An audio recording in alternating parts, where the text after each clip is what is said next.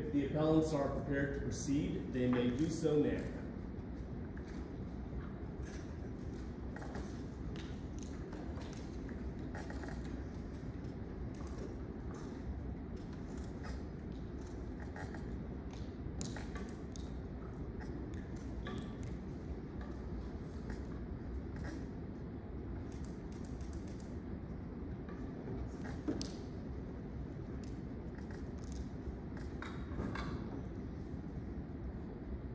Good afternoon, Justices. My name is Michael Marmash, and alongside my co-counsel, Adedapo, we represent the appellants, the Crown, in today's case. The case before you today is about how can we balance the privacy interests of Canadians with the need for effective law enforcement on the internet, a space which operates uniquely from that traditionally contemplated by the Charter. The internet has qualitatively changed how crimes are committed. Crime can now occur at a rapid pace, with tens or hundreds or even thousands of perpetrators scattered across the globe.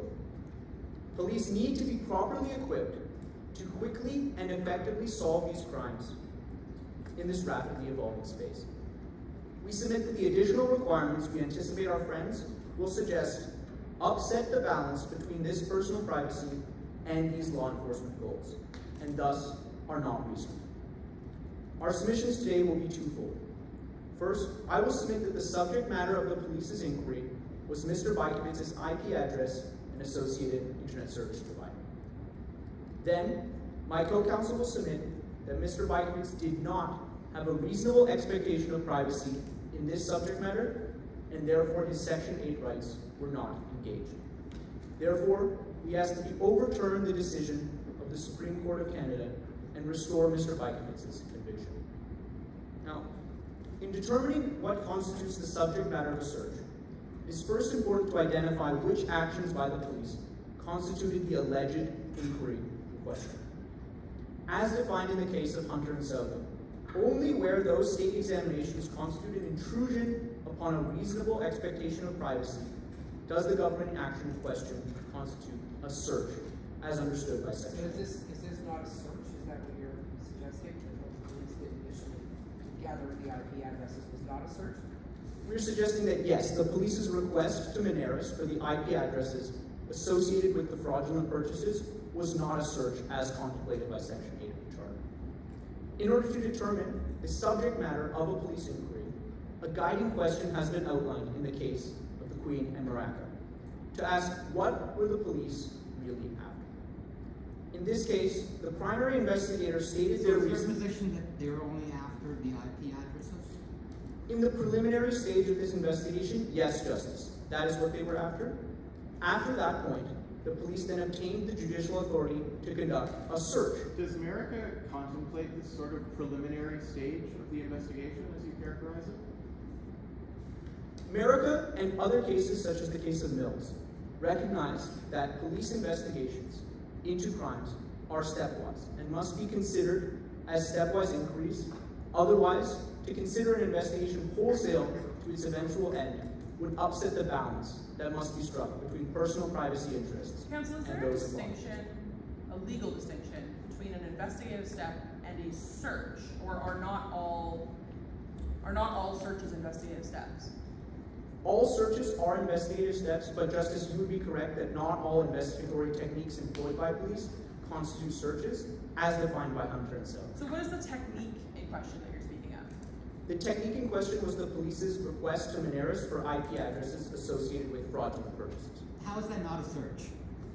Because this request did not reveal any information that Mr. Bykovets had a reasonable expectation of privacy to. So, counsel, is your definition of a search whether or not law enforcement actually produces identifiable results, or is it the process itself? A police inquiry yields a subject matter, and so what was precisely produced by the police inquiry constitutes the subject matter of the search. But you can't define the subject matter as what the police eventually actually obtained, because that ignores, I think your point, that ignores exactly the framing question in America, which is it's what the police are after. So it's the intent before the investigation. It's not what ultimately it yields, because otherwise, if it didn't yield anything of reasonable expectation of privacy, we wouldn't have cases where there's a search because there's a reasonable expectation of privacy regardless of the results, which is what the jurisprudence is, no? That's correct, Justice. And that's why in this case, we consider what the police were after, whether or not there was an opportunity for investigation with this specific So what were they IP after? address. Tell us. They were after, in this preliminary investigatory No. What were they ultimately after? They were after their identity, no? In this police investigation, as is the case with essentially every police investigation, the police were attempting to apprehend a suspect. So they were after the person, the identity of the person that committed the fraud, correct? That is correct, Justice. But the subject matter that was obtained through their initial investigatory technique did not allow them to make this conclusion or come to this determination. Counsel, you are applying a very narrow approach to our Section 8 jurisprudence. We've always looked at it at a broad and functional level. Why are you making a very piecemeal argument here? I'm going to add to that paragraph 15 of Maraca, citing Ward and Spencer, specifically support my brother Justice's proposition here that a broad approach should be utilized. But Justice Sigid and Chief Justice Red-Eye, we would suggest that the legal framework for determining what the subject matter constitutes is broad and is contextual to the specific evidence produced on the record. But a key distinction must be made between information that could be revealed by a police inquiry and information that tends to be revealed. Wait, how do you make that distinction? It seems like they're the same point. To use the case of the Queen and Gombach, information that tends to be revealed is information that can be drawn from inferences made from the precise subject matter collected. And to illustrate this, I'd like to take you to the factual record as established in Gombach. In order to understand what an IP address will provide, don't we need to know whether or not you're talking about internal or external IP addresses? Yes, Justice. And this external IP address was what Maneras was disclosed to the police in this And case. how does that relate to the principles in Gombach? Well, an external IP address by itself does not tend to reveal any personal or core biographical information on its own. Just as in Gombach, where electrical readings collected by the police did not tend to reveal what was actually going on inside the home. Well, the electrical meter numbers could be described as a string of numbers. Would that be accurate? Yes, Justice. Quantitative information can, in fact, provide precision of information. Well, Chief Justice, in the case of Gombo, it was this lack of precision that actually led the Supreme Court of Canada to come to the decision that this electrical reading did not tend to reveal those core biographical details. The same is the case here. An IP address on its own, without any connection that is able to sever the link of anonymity, is by itself does not tend to reveal. There's a major distinction or further distinction, which is the numbers that we're talking about in Gombach have to do with electrical use, whereas here we're talking about internet use, which is something, it would be different if we talked about how much data, just generally, somebody was using on the internet. We're talking about here, are we not, broader information that actually do provide potentially some insight into people's behavior. Well, the IP address by itself has to be connected to some other information. But isn't it always? Can you ever divorce the actual numbers of the IP address from the context? The police question is always going to have a context associated to it. So doesn't that tend to reveal information of the biographical core, or does it have the potential to in a way that influences the normative inquiry? Justice Laws, I would suggest that your question is entirely dependent on the context. And to give you an example, I'd like to point you to the context in which the information was collected in this case, and then the search that actually occurred. The context in the first case were purchases ascribed to an anonymous IP address. And so that context did not reveal any biographical core. The second context, when they actually conducted a search by going to the internet service provider, The context there was obtaining Mr. Bykovets' personal information, his name and his address. And that context did attract a reasonable expectation of privacy. This is context and fact specific, and therefore we must make these distinctions in each and every case. So is there no importance then where the transactions are made? If, again, the broad normative inquiry, if this was, example, not a gift card at a liquor store, if this was perhaps an adult shop, does that not reveal biographical information, the fact of a purchase at an adult shop? The fact of a purchase at an adult shop does not reveal any information until it is combined with a purchaser. All you would be able to determine with that specific context is that an individual who has access to the internet made a purchase from an adult store. But that's a piece, that's a component of somebody's identity. I understand what you're saying, that there's no way of linking it to a person's identity in terms of their name. But don't you agree that there is some aspect of an identity into what somebody purchases or where somebody purchases something? And the inferences that can be drawn from that. I see that my time is almost elapsed, and may I request some additional time to answer that question.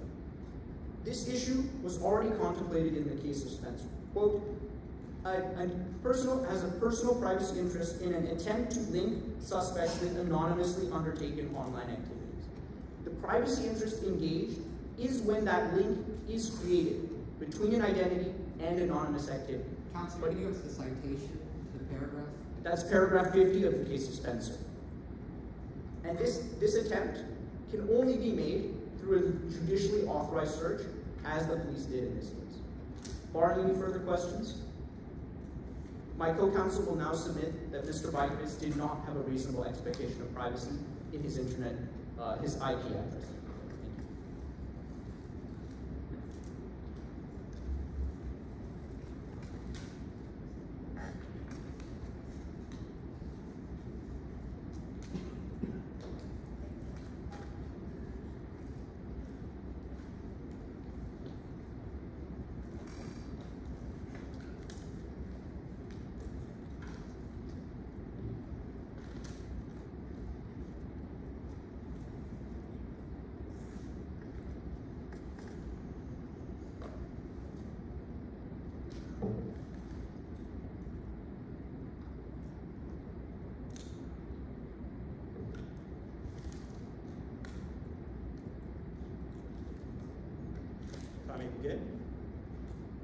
You may, and why don't we start out with paragraph 50 that we just heard about, where the court says that it's the request by law enforcement to link that information, to provide identifiers, that gives rise to the privacy interests that is of concern to the court. Where do we have comparable behavior in this particular case, counsel?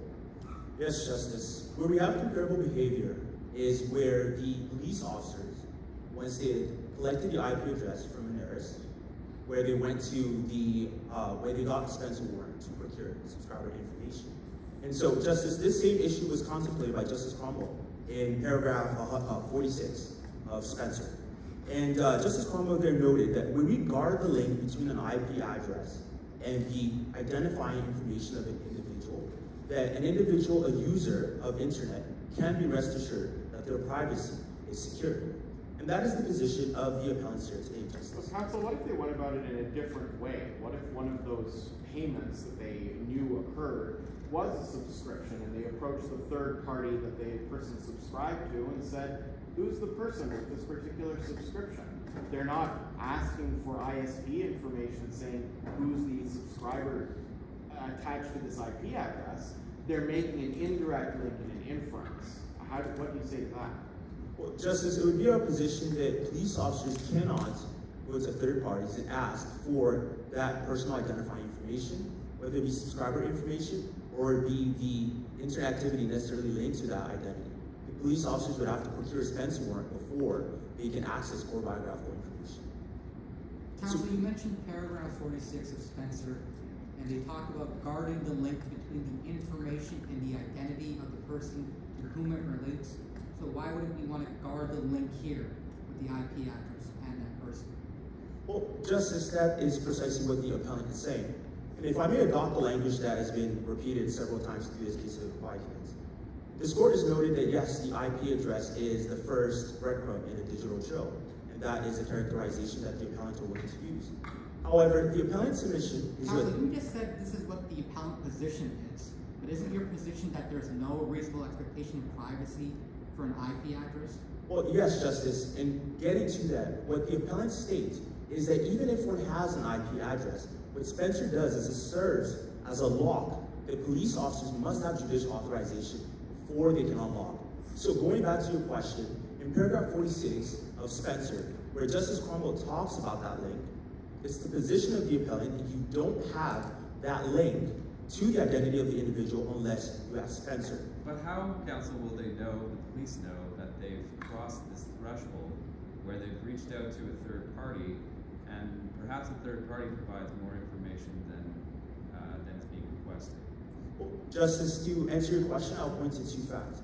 One, if we look at the evidentiary record before us, we notice that the police went to Menares and they told them that they were investigating a specific fraud, and they told them the 5 transactions that they were looking for. Menares then gave the IP addresses to those 2 transactions. Exactly. Is that not enough of standard to get a production warrant to go to Menares and get the information that they're requesting? They simply just have the information from the merchant that there was a theft. Is that not enough to just get a warrant in the first place?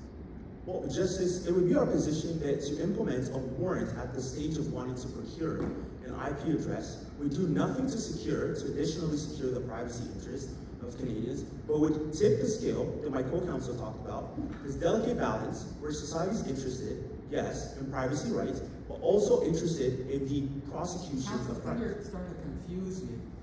Don't we need to guard against the IP? You're saying that we don't need to guard. What's your position on this? No, Justice. Do we have a reasonable expectation of privacy in our IP address? Yes or no? Justice, to clarify unequivocally, it's the appellant's position that we don't have a reasonable expectation of privacy linked to the IP address, because the IP address by itself does not have a link to any core biographical information. And when you look at the evidentiary record of this case, it becomes more evident why this is true. Counsel, can I ask, how do you define core biographical information? Yes, Justice. As was noted once again by Justice Cromwell and Spencer, core biographical information goes beyond just subscriber information, so name, email, or address. Core biographical information would also entail internet activity. So for example, where one purchases items, or what kind of religious or political affiliation that one has. That would be core biographical information, particularly information. So then the information tying an IP address to a specific purchase at a specific place would then reveal information about the types about the places that one purchases items, which you've just said is core biographical information. So doesn't that suggest that there is a reasonable expectation of privacy in an IP address? No, Justice, if I may clarify, it becomes core, and the keyword perhaps there is biographical information. You can have information about an individual. You can have even perhaps core information about an individual, but to have core biographical information about an individual, Justice, we would state requires one to have a link about that individual, an identity of that individual. It is that link to the identity of the individual that Spencer protects. So where are you pulling this from? What's your authority for this core biographical information definition that you're using? Well, Justice, once again, I'm citing from just the case of Spencer, which Justice Cromwell was talking about, and that links to my citation of paragraph 46 of Spencer. Sorry, but I believe in Spencer, and I apologize, I don't have internet, so I can't pull up the paragraph, but I believe in Spencer, it talks about a biographical core of information, which is broader than what you're describing, because you're linking core to biographical. What the case law actually says is that if it relates to biographical information that does not necessarily have to tie into a specific identity, it's protected by Section 8. So how do you respond to that? Justice, how we would respond to that is that Section 8, yes, does protect people, not places. And when we talk about core biographical information, Justice, we look at the IP address, and we state that the IP address by itself does not tell us anything core about an individual. For example, in the case of Spencer, police officers got 2 IP addresses back, but before they got a Spencer warrant, they did not know that it was one individual conducting this. They didn't know where the individual lived, It could have been an entity. But you're presuming that there has to be a specific individual in mind, and I'm putting to you that the case law does not require an identity or a specific person to be linked to information for it to fall at the biographical core. Well, Justice, in response to that, we would look at the analysis of Justice Cromwell and Spencer once again, where he analyzes at least 3 conceptions of privacy. Privacy as confidentiality, privacy as secrecy or control, and privacy you know as... what privacy consists of. You keep mentioning Spencer, and the court talked about how using a search relies on a normative analysis, meaning we're not just looking at the facts here, but we're going for the broader implications. So they're not concerned on your position that police can just start accumulating IP addresses. Because you're saying they're not a search.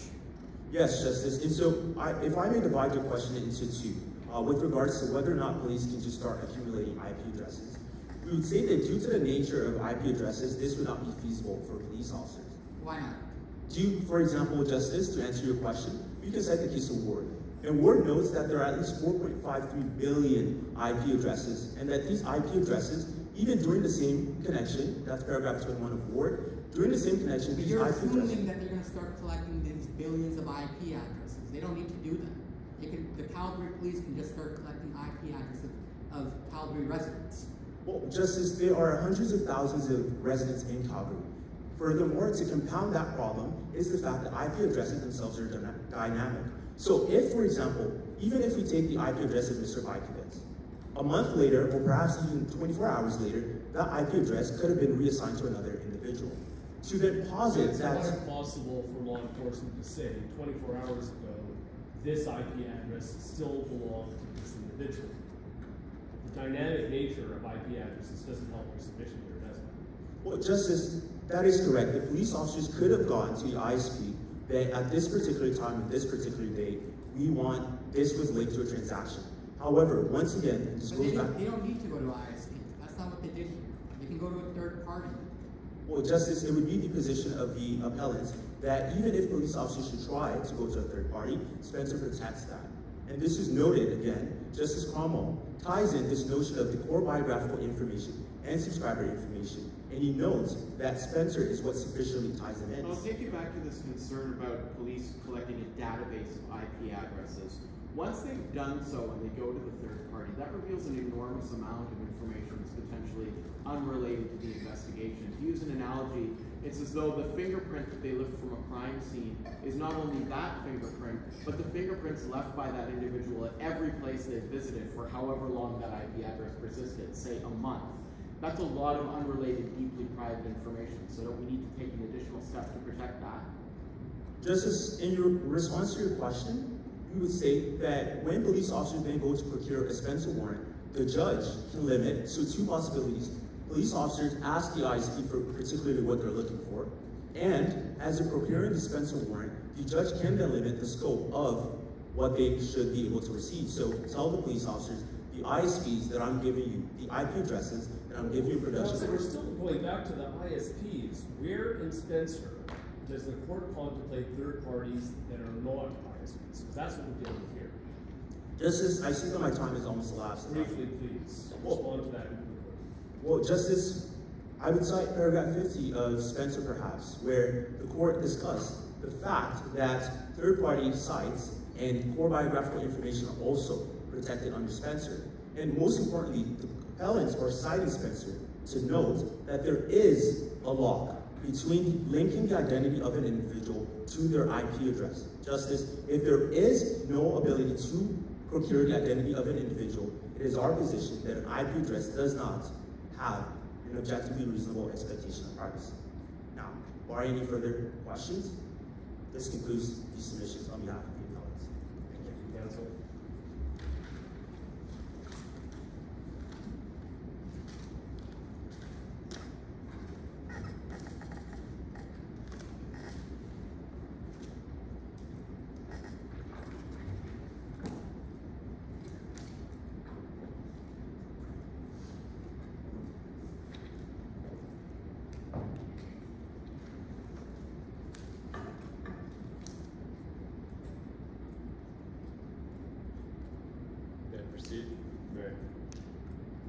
Council, sorry, just before you jump into your regularly scheduled programming, can you tell me what was the most damaging thing that you heard your friends say? Because I'd like to ask your response to this. If you could just think about how you've been listening for about 20 minutes to the opponent's submissions, what was the most damaging thing they had to say, and what's your response to it? Justice, it was regarding the submissions that Spencer would extend to the police approaching third parties for information relating to an IP address.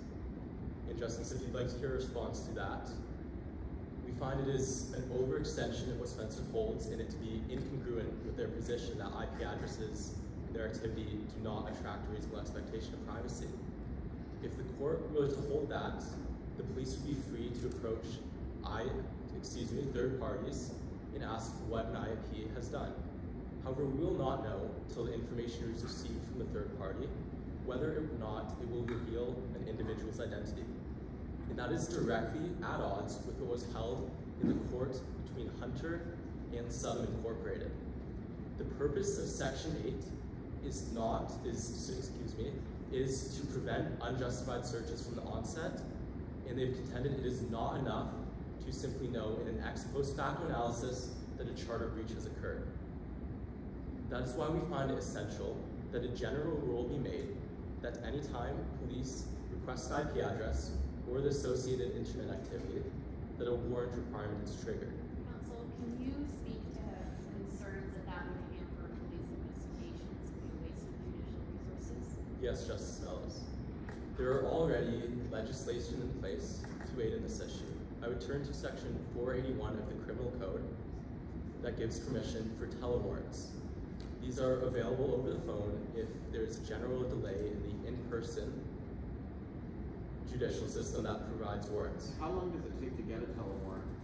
Justice, it would depend on the current caseload and numerous factors. I could not speculate to that. So, Counsel, you're agreeing it's still an opposing restraint, even though it's a telewarrant, it's still a requirement for judicial resources there? Justice, absolutely. However, the court seeks to strike a balance between protecting an individual's privacy interests and the interests of the state to advance law enforcement. Actually, on that point then, when we decide this case, I'm sure you know, we have to think about these reasonable hypotheticals. So, police really do need these tools that are necessary to conduct their investigations, especially when it comes to online crimes, specifically against children. And in reason, the Supreme Court held that when an apex court like ours is defining and calibrating the law enforcement interest in these types of cases, we have to consider the harm done to children in sexual crime. So my question is, doesn't your position effectively hamper these sorts of police investigations moving forward, where they do need to move quite swiftly to obtain an IP address and we're dealing with crimes against young, vulnerable children? Yes, Justice Lawrence Stanley, and if I could turn to another provision within the Criminal Code, there exists an exception for exigent circumstances for the warrant requirement. So if there is a potential loss of data or an individual is risk being harmed currently, as you put a child, the police can subvert the warrant requirement in such a strenuous scenario. What standard would be required to obtain the authorization that you're seeking? Justice, could you clarify the standard? What would police need to, what standard would the police need to establish that they have in terms of suspecting that an IP address would assist in the investigation? Yes, Justice. So the current provision is Criminal Code 487.016, and the standard for that is reasonable probable grounds. Is that too high? Justice, that is up for legislators and for this court to interpret. However, there also exists Section 487.015, which is purely for transmission data, which an IP address and not the internet activity would fall under, and this standard is purely reasonable suspicion. So would you concede with your friend's submission that IP addresses can be dynamic and change over time? Yes, Chief Justice Heredai. However, we do not, it depends how long they change. They could be a day, it could be an hour, a month. The law enforcement doesn't necessarily know that respectively, and so you concede from an evidentiary perspective that given the seriousness of certain criminal matters, there may be a changing circumstances that makes it more difficult for them to find offenders. Yes, Chief Justice Ferreira, and if I could bring forward 2 points that matter. First, that although IP addresses change, as the expert contended in Ward, the ISP still logs a complete record of every IP address ever logged to an individual. But that still introduces an additional evidentiary delay for them to resolve those discrepancies. Justice, not necessarily. If they have the particular crime, let's say in this case, the liquor store transaction, they could still proceed normally and get information related to this. What do you mean by normally? Excuse me, proceed without further additional steps. They need not collect every IP address ever correlated. There may be information revealing itself in this one single dynamic IP address. Justice, it was possible in that case that, yes, he was purchasing liquor from an online liquor store. Say even it was as quick as IP address change in half an hour. It is unknown whether he Googled, let's say, his postal code related to his address. The information, although no dynamic in an IP address, it can still be highly revealing. Counsel, don't you think that if that proposition were true, that would have come up in the evidence? Like, don't you think that the smart lawyers who argued this case at the trial level would have put that overwhelming evidence of enormous details of privacy linked to a simple dynamic IP address in the evidence at trial? Justice Lowe's not necessarily. That was that investigation. So, sorry, wait, counsel. They would have had this amazing evidence which would have won them the case, and they would have left it out of trial. You're telling me that the lawyers of the trial were losers who just wanted to half win the case? Excuse me, if I could clarify my position. If that had occurred, they very well may have used it. And it did not, but it was possible if they choose to pursue internet activity through Google or another search engine. But if what you're talking about, they have an expert that could have said, well, this is how IP addresses work. And as you have described, what you're saying is true. That is a privacy concern. All this, if they looked at their own IP address, or if they looked into Google, my name is Mr. Criminal. Like, if really that's all the stuff that attaches to a dynamic IP address, don't you think that they would have produced an expert at trial to tell the judge that, and we wouldn't be here? Justice, if that had occurred, it would have been a charter breach under her position. If they approached a third party and got activity related to internet, that is particularly what our position seeks to protect, as this is revealing information, and thus we propose that a warrant requirement be in place due to the relation between an IP address and the biographical core information. Counsel, I'd like to hear your submissions on whether or not there should be a right to anonymity online for Canadians. Yes, Chief Justice Heredia, and the answer is yes, and particularly that link being the IP address between your activity and all other activity you commit on the internet. Counsel, your response to your friend's position on that in Spencer was to narrow their reading of Spencer and characterize that they read it too broadly. If this court interprets Spencer the way they put to us that we should, does this not solve the problem that you're concerned with? Do we not just not worry about the IP address and just broaden the holding in Spencer to protect better the link between the IP address and the biographical core? Justice, if you made that decision to broaden Spencer from here, that would be a suitable remedy under our position. However, that would not change the fact that Mr. Bykovets was not protected by what Spencer would now hold. So a charter breach still would have occurred at this case, as that warrant requirement is not in place. So if we broaden Spencer and don't protect the IP address, but we protect the link, that's good enough for you? Justice, it's our position that the IP address is the link between an individual's activity on the internet. And what? Their activity on their internet and ultimately their identity. But no, that's what you're talking about is protected already by the Spencer Court. How is what you're proposing to do? Justice, we are proposing that there's a contradiction in our friend's position that the activity was Isn't there also a contradiction between your position and what's in Spencer? Didn't Spencer itself say that there shouldn't be a right to an anonymous internet and instead should be contextual and fact specific? Justice, contextual and fact specific, yes. So the individual terms that a user engaged in with a third party, say their contracts or the information they divulge, that may be relevant. So instead of conducting a case-by-case analysis, that is why we propose a general rule that they be protected. Well, I mean, that also runs against Ward, and holding in Ward and prevents the court from looking at the specific circumstances in which an IP address emerges through an investigation. Justice, I see my, excuse me. Could you restate your question, Chief Justice? Justice Doherty also had this similar conclusion in Ward, which is that the totality of the circumstances are still required in order to assess whether or not Section 8 is engaged. And having a requirement for a warrant doesn't allow the court to look at the totality of the circumstances. Justice, our position is the requirement for warrant would allow the justice to look at the totality of the circumstances at an earlier stage. They will be able to look at what the police are investigating and if it is justified to intrude. But it presumes that there's some right to anonymity, is it not, by requiring judicial supervision? Justice, as I see my... Briefly respond, please.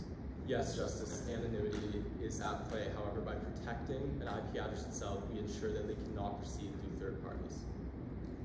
Thank you, Justices.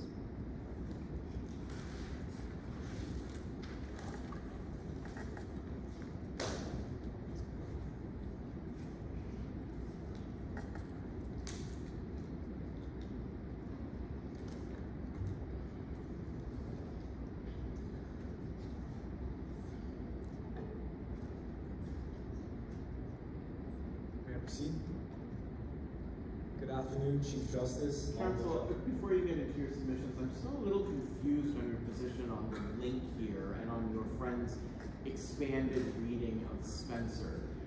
Your co-counsel indicated that the IP address itself is the link, but then in his last sentence, he said, by protecting the IP address, we preserve or protect the ability to link it through third parties.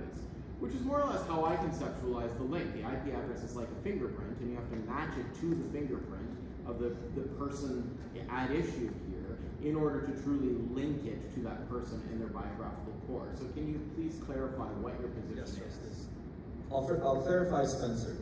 Firstly, in Spencer, if you look to paragraphs, before the paragraphs that my friend cited, if you read paragraphs 47 and 48, Justice Cromwell says, as you pointed out, Chief Justice, that anonymity, depending on the circumstances, may engage a right to privacy. And therefore, Justice Cromwell has affirmed that although he recognized that a warrant requirement would be necessary for subscriber information, that doesn't mean it extends to all other situations. And although my colleague submitted, and I do agree with my colleague, that anonymity is a very important, perhaps foundational element of privacy.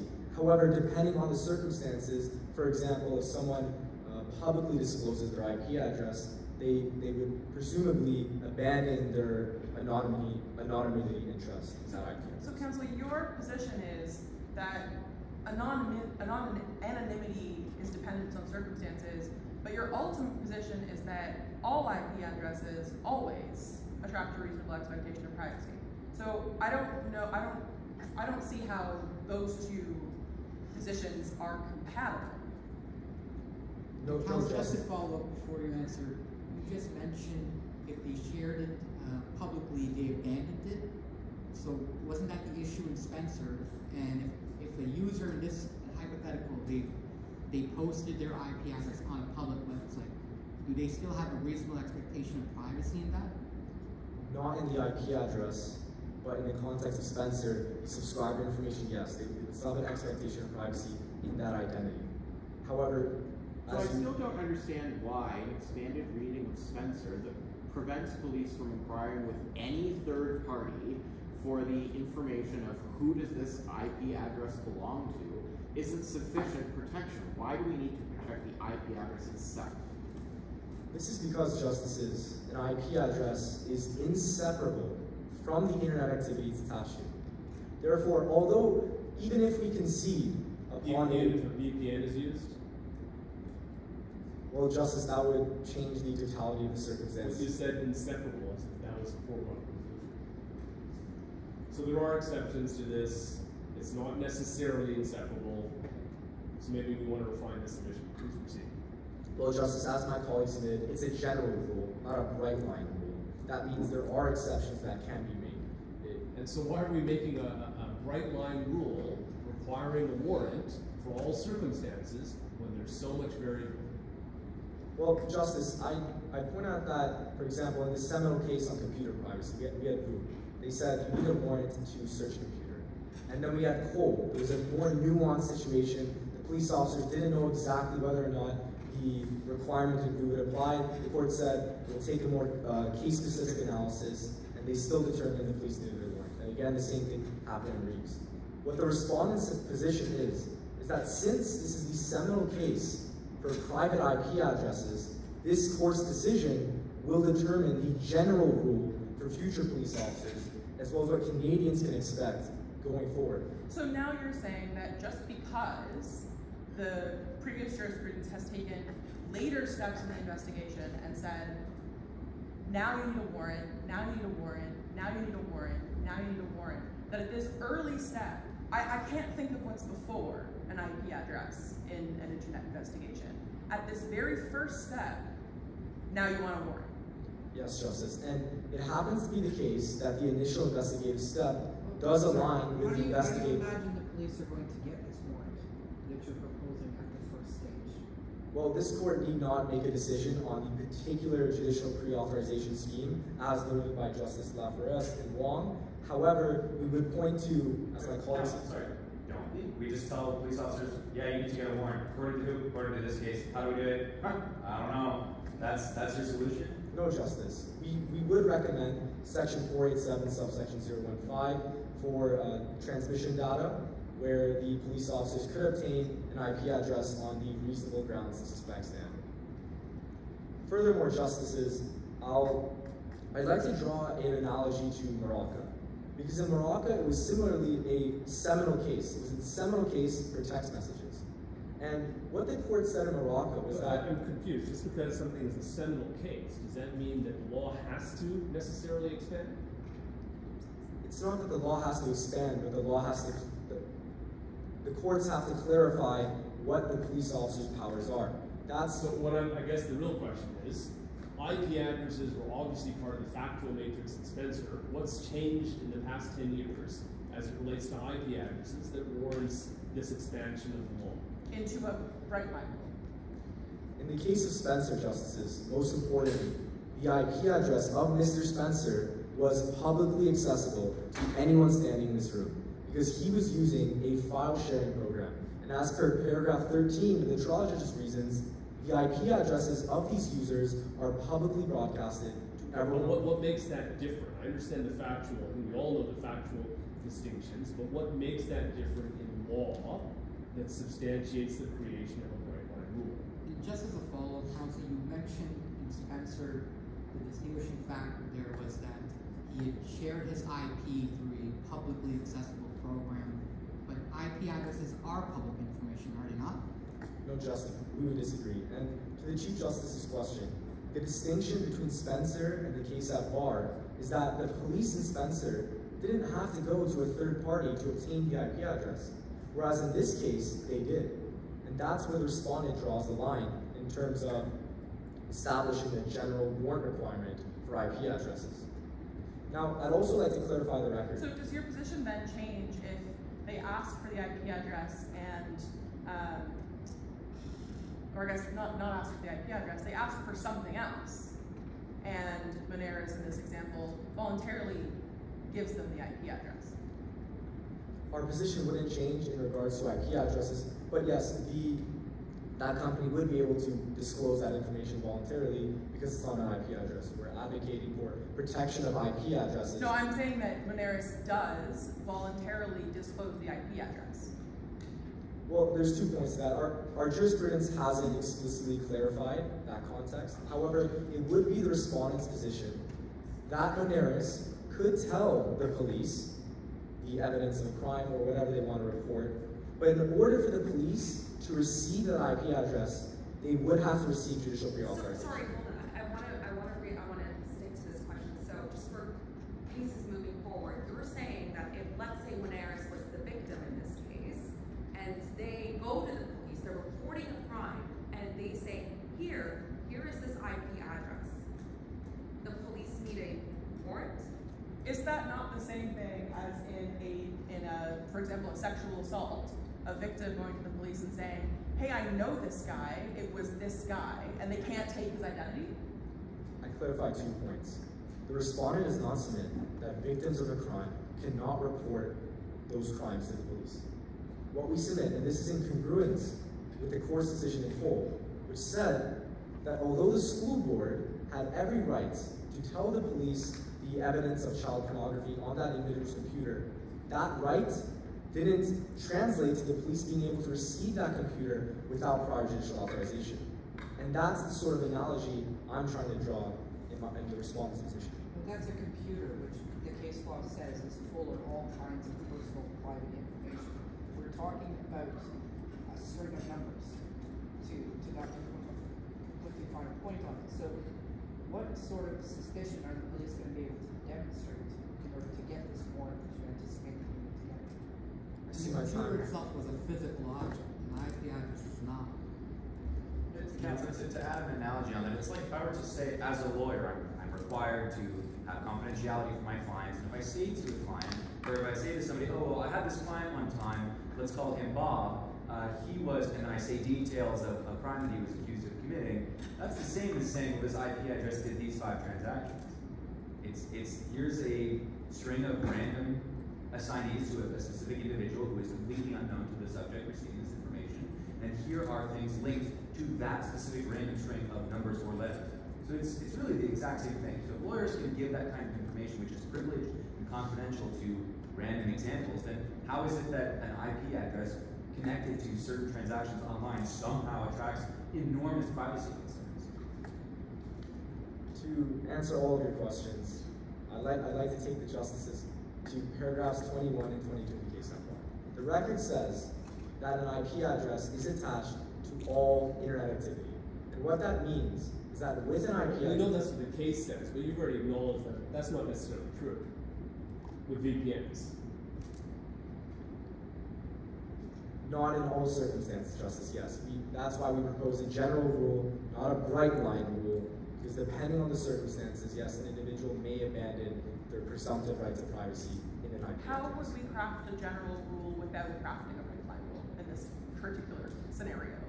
I'm not understanding the distinction between saying, well, all IP addresses, as opposed to saying all IP addresses. They seem the same to me.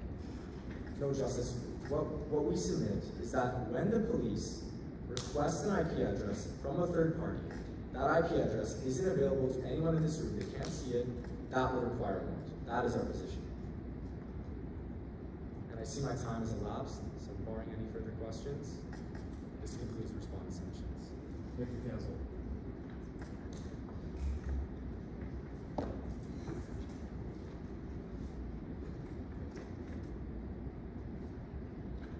All rise. The appellants do not wish to exercise their right to acquit. All rise.